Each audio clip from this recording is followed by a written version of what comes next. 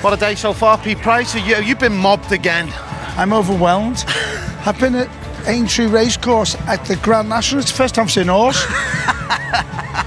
And what beautiful horses they have. Another horse. I came here one year, you know, and got so legless many years ago. I honestly never saw a horse on the Grand National. Have you got any tips for the big one?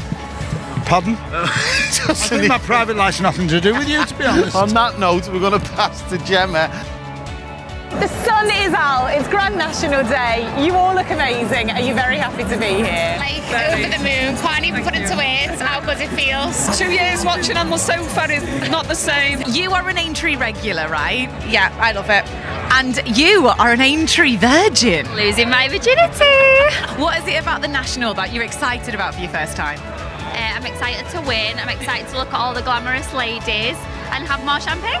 Who picked these outfits? Well, yeah, there's often a meltdown just before Grand National, so this year I took control and I went for the outfits, and we thought we'd go matching, we'd go a little bit something more comfortable this year. There are some outfits here that are a bit dodgy, but you three, wow. Thank you very much. Where are you from? Toxteth. Toxteth!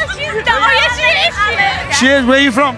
Billinge. Tell me, have you been before? To ladies there, yeah. It was her birthday. We should have come 2 years ago then, but so now we're celebrating today. Are you ready? Happy birthday to you. 2 years later, happy birthday to you. Right, a lot of people are going on the horses over here. What are you doing? I'm on a horse! You're not. Are you going in for the Grand National? Yeah! Do you like horses? Yeah. Right, I've got to ask, why aren't you helping your missus? I can't tie knots. You can't tie knots. You all right, love? Hello! Come on, help, that's better. what is it that you think is so special about the Grand National? Just a great atmosphere, you know, I love all the different people that come from all over, all the different outfits that you see. It's just such a lovely atmosphere.